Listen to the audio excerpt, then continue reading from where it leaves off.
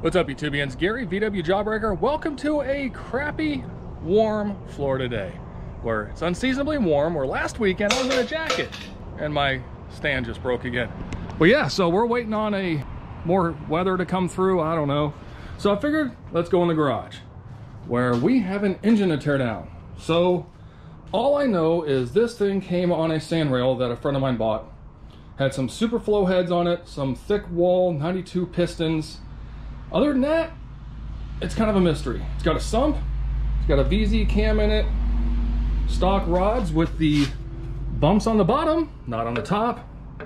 That's nice. In play was good, side to side play is good, but this thing sat outside for quite a while, so we want to go ahead and take this thing apart, check it out, see what's really going on, make sure this is a viable build or not. You know, we don't know unless we tear it open. And what are we out if we tear it open? Not much. We're out of some time, some sealant. That's about it. If everything's good inside, it just goes back together with some sealant and time. That's it. It's not a big deal. So, figure I'll bring you along. Let's dive into this thing, see what we got. So I did a little bit of preliminary measuring, and I kind of measured the distance this one was out versus the one this one was in. Kind of looks like we may have a stock crank in there. I know we got stock rods, so the only way to know for sure is go ahead and get this thing flipped over, check it out, and see exactly what we have. So it's got no oil. We'll go ahead and pull the sump off the bottom, and we'll go from there.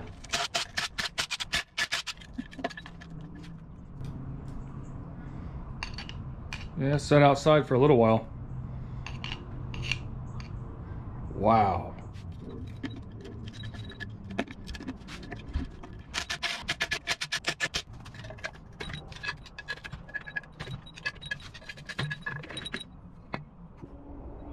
That is disgusting. So much gunk, junk, milk. He said there was a little bit of water in the case when he drained the oil. So, I mean, luckily that was in the sump. So looks like the case right here is a-okay. Of course, we'll go ahead and get everything cleaned up better, but for the most part, I don't see any corrosion or anything on the case. So now we'll go ahead and pull all the 13mm hardware off. Oil pump's already out. Then we'll go ahead and pull the main case, split it, see what it is.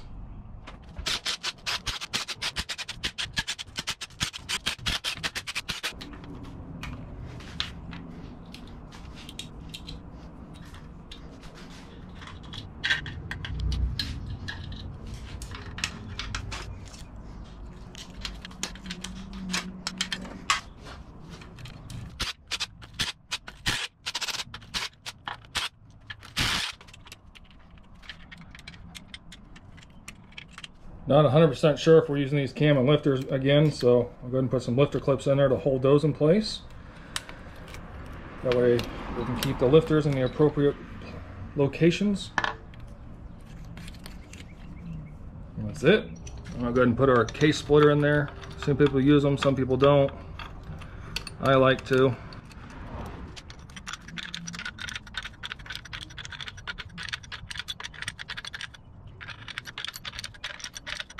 Usually give them a little bit of persuasion, some light, like up here. It doesn't really matter if you pry a tad.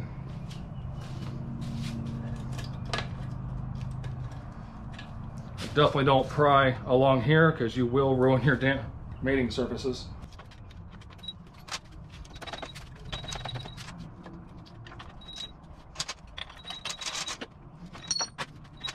Feels like the crank wants to come with it.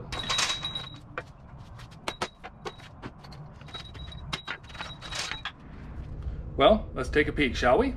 So I got the crank kind of set back in there. It's on its dowel pins. That one's tight.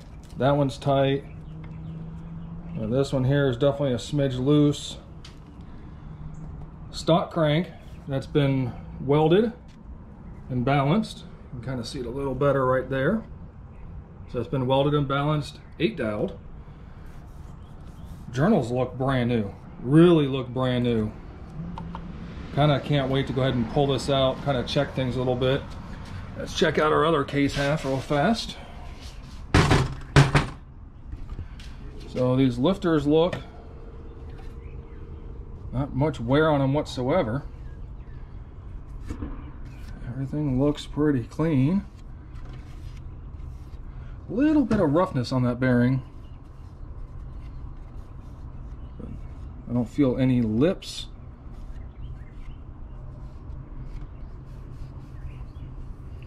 You see a discoloration, but nothing's really... You can't feel that at all with your thumbnail. It's perfectly smooth, so it's just a discoloration. All right, well, let's check the lifters out. I'll show you a quick, easy way to do that. So what you can do is pull your lifters out, put them together, and see if they rock back and forth. And if they do, then they still have a crown to them, and the lifters are good. So they're not flat, they're not dished.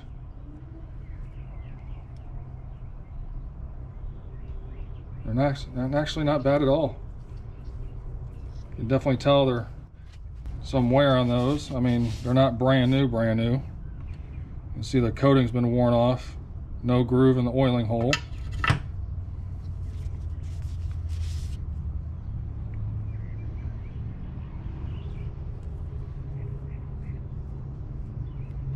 Yeah, those could be used again. All right, so I want to go ahead and pull the crank out. Go ahead and get this bearing off. I'll go ahead and inspect a little bit more and see what more we have, but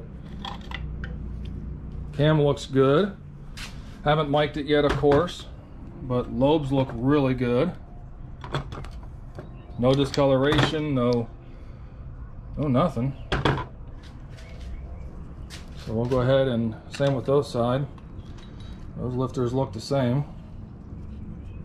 A little worn, but nothing horrible. I don't really think this engine had a whole lot of runtime on it.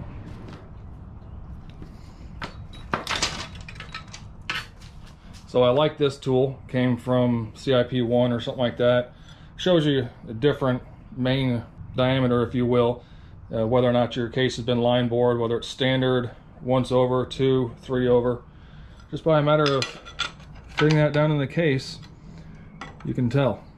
We'll go with this side, it'll be easier to see. So that's standard. Put that in there, and it's not tight. It's got some looseness to it. Let's go to, there we go.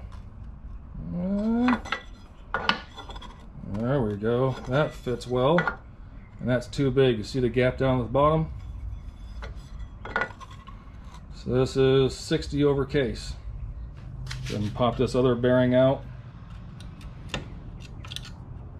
Ooh, that fits in there nice and tight. Yeah, that fits really good.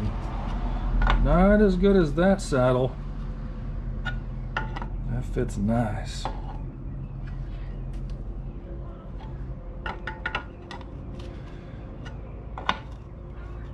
All right, let's inspect that crank.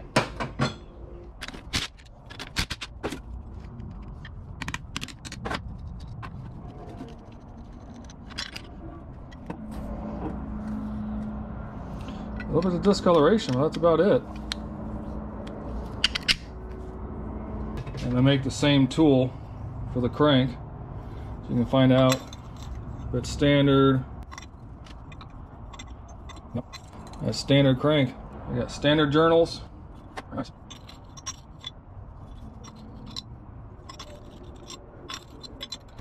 The crank is 10 under in the mains, but standard on the rods. All right, good to know. Let's check out the rest of them. Never know.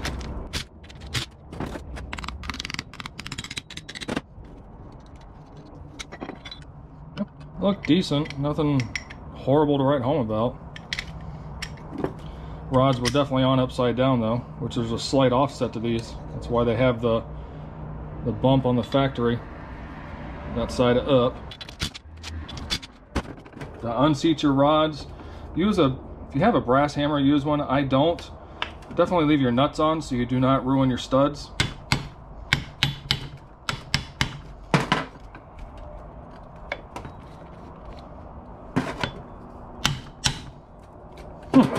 Bolt's coming out of that one.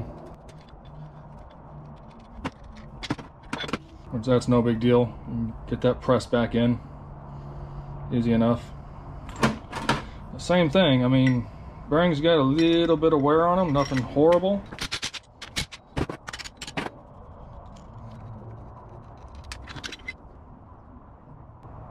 Yeah.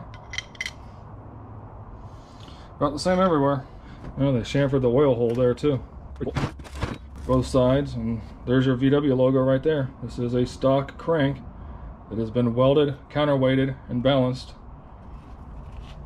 By those dimples there, you can tell it's been balanced. Well, that was pretty painless. Again, just having a short block here makes it so much faster and easier to go through, right? So I went ahead and measured the thrust, which is the difference right here from this lip to that lip, and it measures perfectly standard. So the case is 40 under, been line bored twice, thrust is stock, perfect. So this would actually, wouldn't do a high performance build out of this, but it can handle a little bit. Lifters, little bit of wear, but nothing bad. I mic'd out the cam shows good. And that is a VZ25, which is similar to a 110 cam. It's an Engel. Crank is a stock 69 stroke crank. The mains are standard. I'm sorry, the mains are 10 under. Rod journals are standard. Everything looks really good. Everything looks good. Everything feels nice. Journals are perfect. Absolutely perfect. I wouldn't even polish those. I mean, perfect. So we'll go ahead and nip this one in the bud for now. We'll go ahead and call our buddy, see what he wants to do. And this is just like a spare engine build. I don't know if it's going to go into his Baja.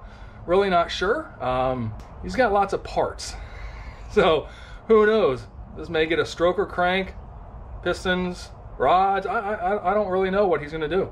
But I wouldn't go too radical with this case. Already been line born twice, but you know, I mean, we could definitely make a nice mild stroker.